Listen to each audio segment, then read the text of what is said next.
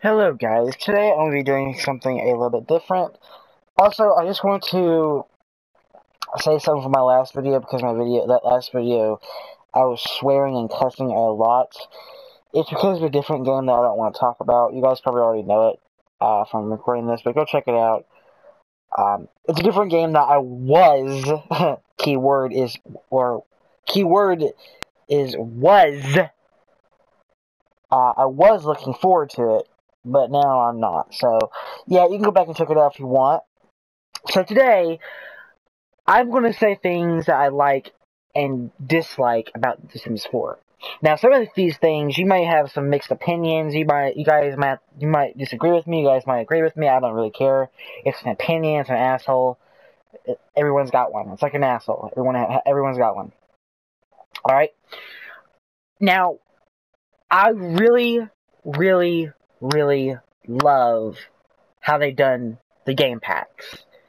Expansion packs, not so much, but game packs are like expansion packs to me. Like they're just spot on when it comes to design, gameplay.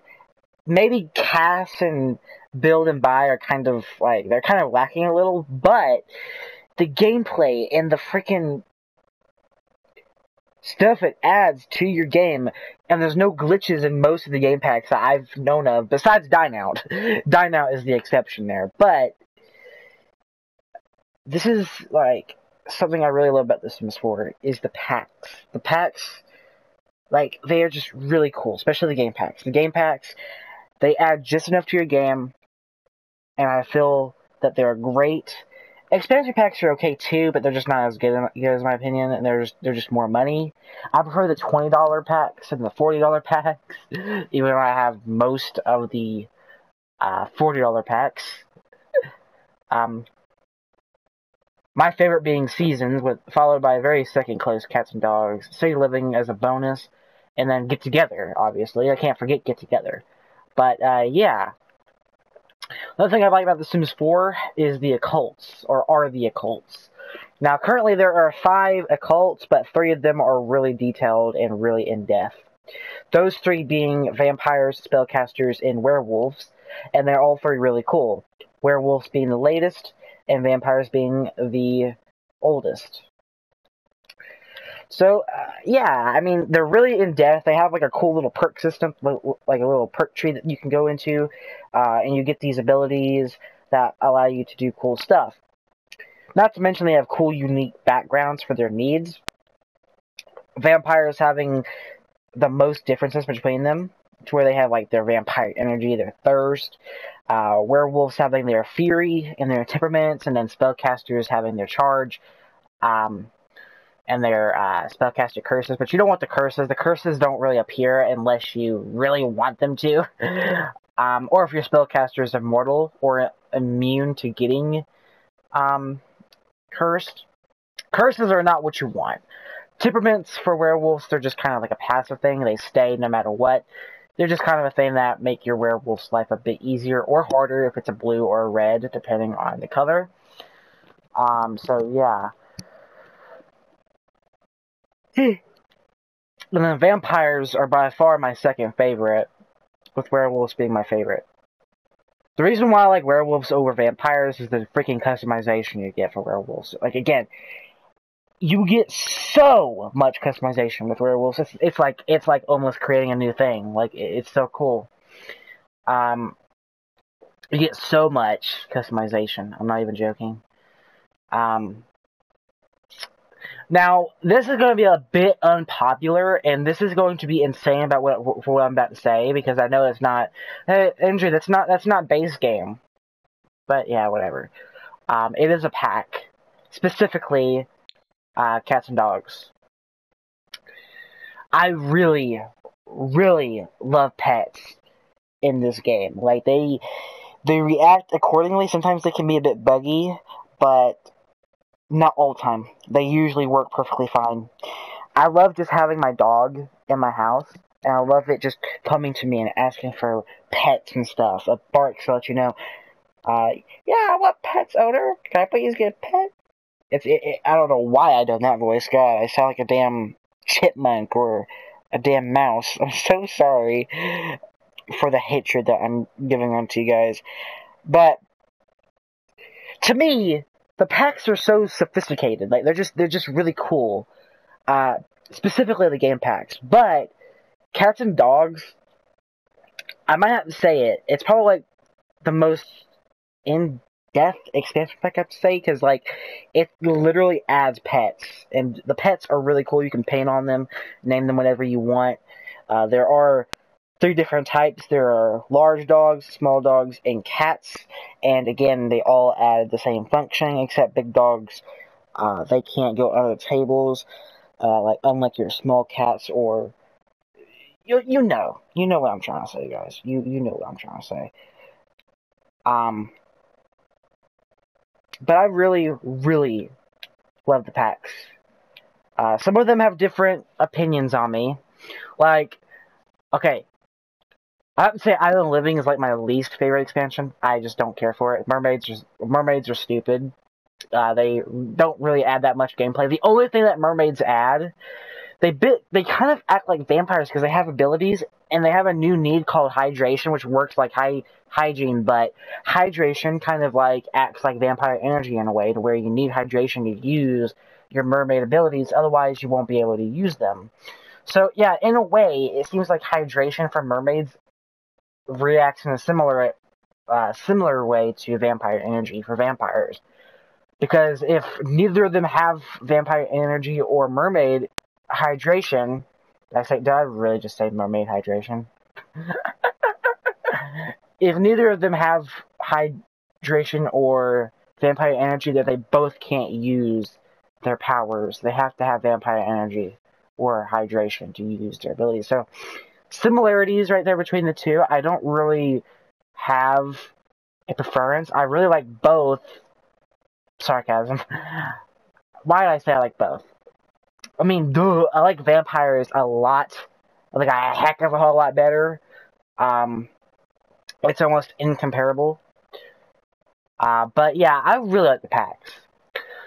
Now, on to the things I dislike about the game. Now, these are going to be obvious picks, and I don't talk much about this, and that's the reason why I'm going to talk about it right now.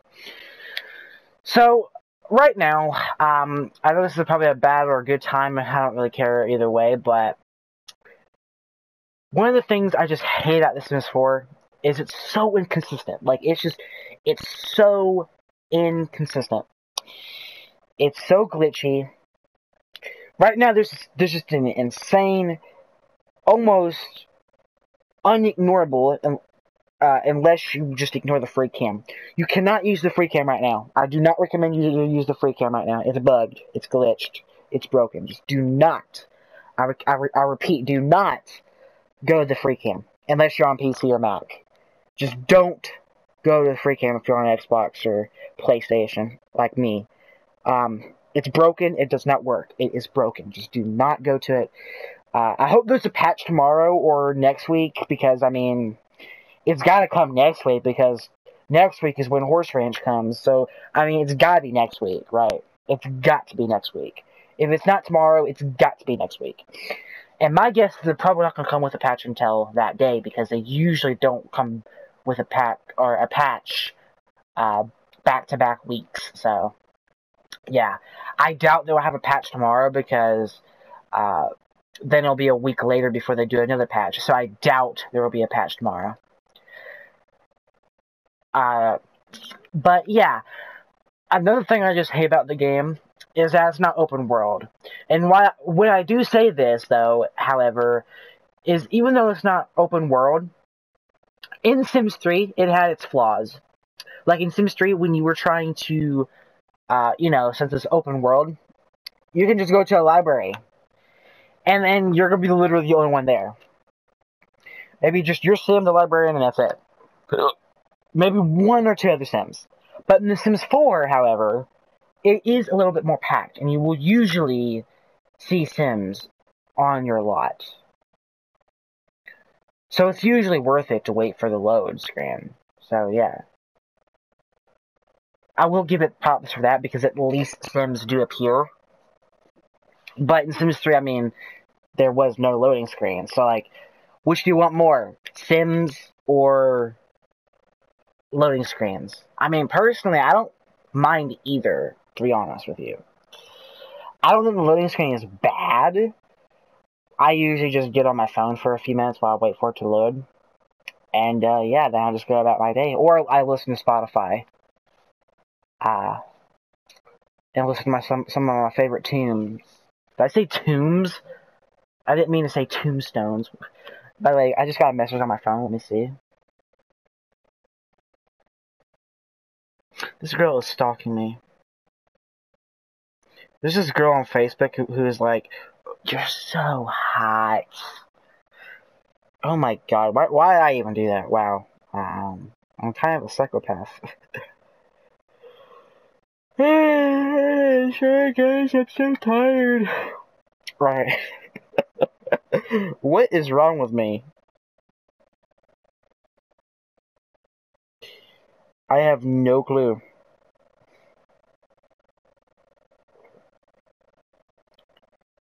I have no clue at all.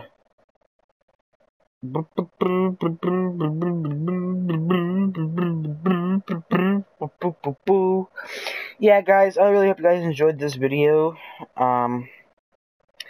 If you did, please be sure to like this video. If you want a part 2, I would gladly do it, but I'm actually uploading a video right now on my phone. It's like one of my favorite mobile games of all time. That I hope it comes to mobile pretty soon for the Classic Remastered. And yes, I'm talking about the infamous Baldi's Basics Classic Remastered. I mean, I hope it comes to mobile sometime this year. I mean, I hope it does. People are saying that's not going to come because it's just too big for too big for your device on mobile. I don't agree. I really don't agree. It's literally the exact same map with a few new sounds. How is that going to be too much for your device from the original game?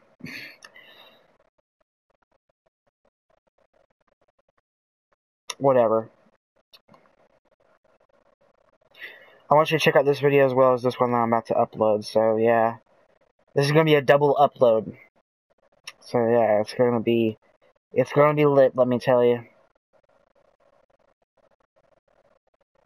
Baldi's Basics was like one of those games that, like, it was great. I used to have a freaking fit with it when I would lose, especially against the principal, because the principal would always, kill me. He pretty much, he doesn't kill you, he just puts you in detention. And usually when you go to detention in Baldi's Basics, you really can't get out unless you have the Baldi anti-hearing and disorienting tape. And even though you do that, you don't even have any idea where Baldi is, because Baldi gets mad and he just chases you. Listen, I know I'm being a bit weird here because I was talking about The Sims 4, and now I'm just talking about a completely different game. But I just want to talk about it. I really do. It's like one of my favorite games of all time. There's even talk about it coming to console, which is it's really interesting. I mean, a game that seems like it looks to come out 1999 is coming to mobile. Like, that's weird. That's 7 years before I was born.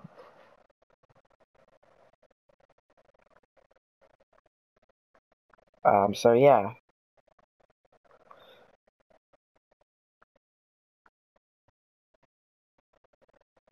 I think you're gonna like the title. Maybe not.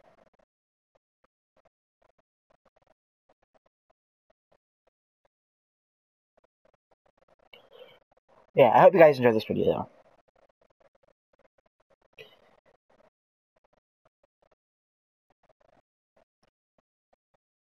These videos, plural.